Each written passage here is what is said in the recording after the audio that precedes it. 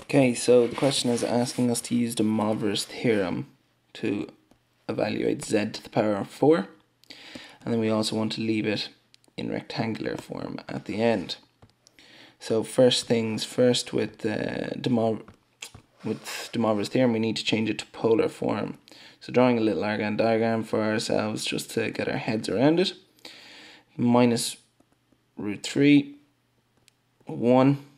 We need to find the modulus, so or is equal to the square root of a squared plus b squared, or is equal to the square root of minus root 3 plus 1 squared, or is equal to the square root of 4, or is equal to 2.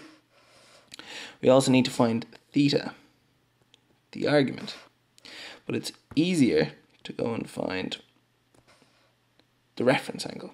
Okay, so a little diagram can really help us out here of what we've got. Or, we know this is root 3 long, it's a right angle triangle. Well, how do I know it's root 3 and not minus root 3? You got to remember there's no such thing as a negative distance in this.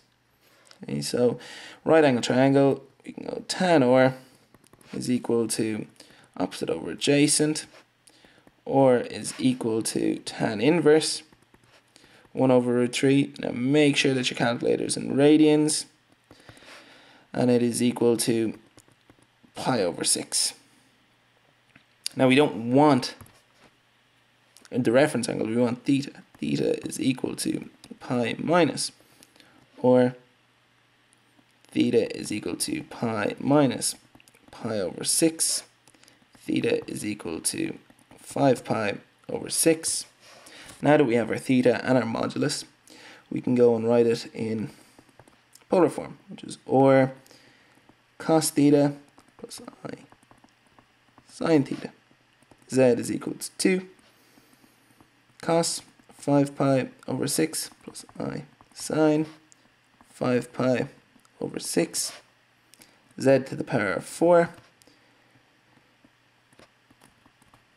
cos 5 pi over 6 plus I sine 5 pi over 6.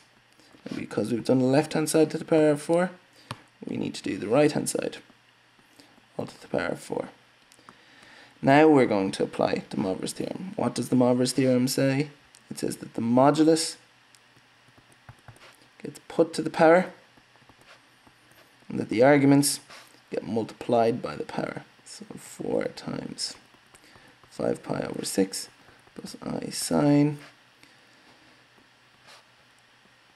4 times 5 pi over 6. Z to the power of 4, 16 cos 10 pi over 3 plus I sine 10 pi over 3. Now we want to leave it in a rectangular form at the end, so we need to multiply it out. 16 by cos 10 pi over 3 is equal to minus 8. 16 by sine 10 to the power sine 10 pi over 3 is minus 8 root 3i. We can leave it like that. So it's a 15 mark question. There's no real tricks in the question. It's actually quite nice. Marking scheme is 0, 5, 8, 12, 15. So if you'd done your revision in complex numbers, you'd be pretty confident of having done pretty well in that question.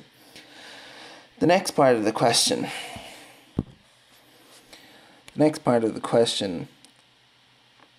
actually gives you an awful lot of information, and it's very easy as well. The complex number w is such that the modulus of w, so let's just think about w, or is equal to 3.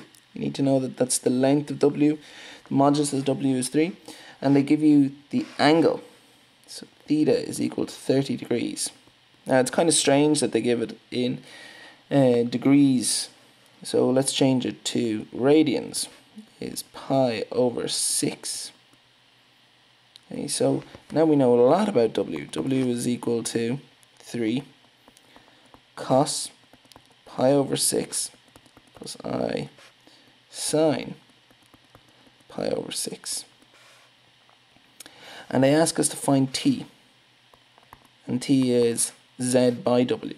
Well, we know z from the previous question was 2 cos 5 pi over 6 plus I sine 5 pi over 6 multiplied by w, which is 3 cos pi over 6 plus I sine pi over 6.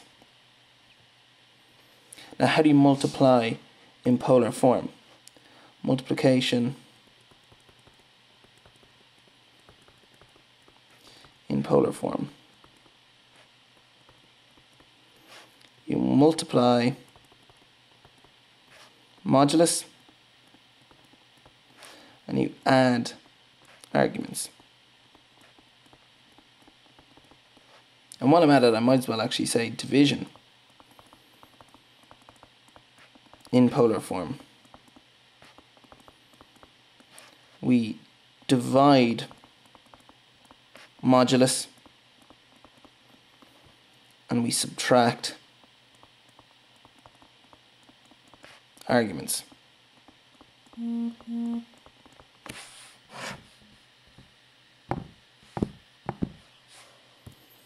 So t is equal to 6 cos 5 pi over 6 plus pi over 6 plus I sine 5 pi over 6 plus pi over 6. T is equal to 6 cos of pi plus I sine pi. And it says in its simplest form, so you might as well multiply it out. 6 minus 1 plus I0. T is equal to minus 6. 10 mark question, 0, 4, 7, 8, 10.